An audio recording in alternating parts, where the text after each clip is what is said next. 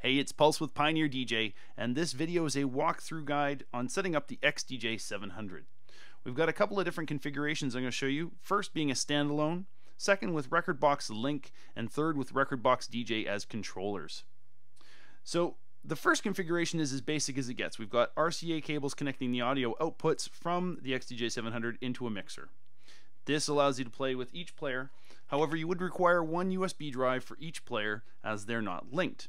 So the next step up from this in the most simplistic way is to connect each of the players with an Ethernet cable. Once you've connected the two players, you'll see on the screen it will blink a player number. If you have manually assigned them as to your preference, this will connect by that choice. Otherwise, it will assign a player number automatically. It doesn't really matter what the player is numbered at this point, so long as you have a unique player number for each player. If you have manually assigned them and they've now got the duplicate number, you will have to change one of the players. When I connect a USB drive, you'll see pressing USB on this player allows me to load the tracks, whereas on the other player I can now press link and the same tracks from that same stick will load up. If I wanted to be able to connect in multiple players or to connect in with a computer, I would need to use an Ethernet switch or hub, or possibly a router. We recommend against routers as some do have network management, which can prevent the communication between players and your computer. Now, with the two players connected into an Ethernet switch and my computer on the same network, I can open rekordbox and click the link button in the lower left corner to see my two players. If I want to control them off of the players themselves, simply tap the rekordbox button on the screen. Here you can see the name of my computer, Pulse PC. I have the ability to scroll down and load up any song that's directly in the software and play it off the hardware. This is again using only the rekordbox link to load the tracks from my rekordbox software into the players.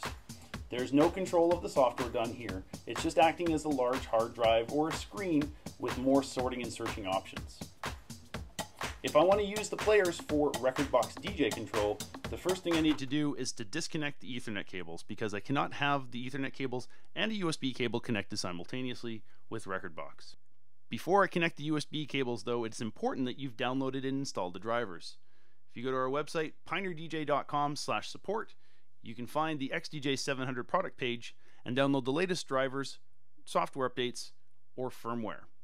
Now in this case, there's no firmware updates available, and the drivers are only necessary for Windows, so you can scroll down and install those. With the USB cables connected, you'll see that rekordbox recognizes that the device has been detected, and it asks if you want to change your configuration. In this stage you can click no, because we haven't yet switched over to the other side of rekordbox DJ. If you have activated the trial or purchased a license, you can find the export and switch that over to performance, or if you haven't yet started a trial, you will see this trial button up in the top left corner.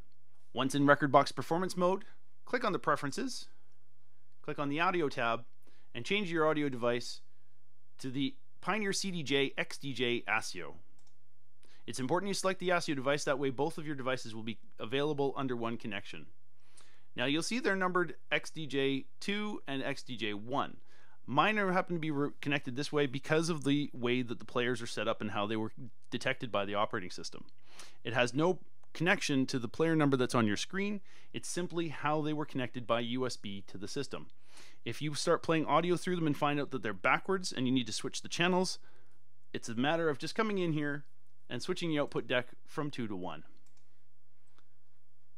Once you've closed that, tap the link on your screen, push the rotary to connect, and turn it to select a deck. My right deck is going to be deck 2, left deck will be deck 1. Now I can see the waveform overview on the screen, and I've got the ability to browse through my songs, select a new one, and play. All of my performance is done directly off the player. Navigation of tracks, looping, hot cues, everything is available on the touchscreen as well as on the hardware controls. So it's very simple to use, easy to set up, 3 great options. If you have any questions, come and find us in the forums, forums.pioneerdj.com. My name is Pulse.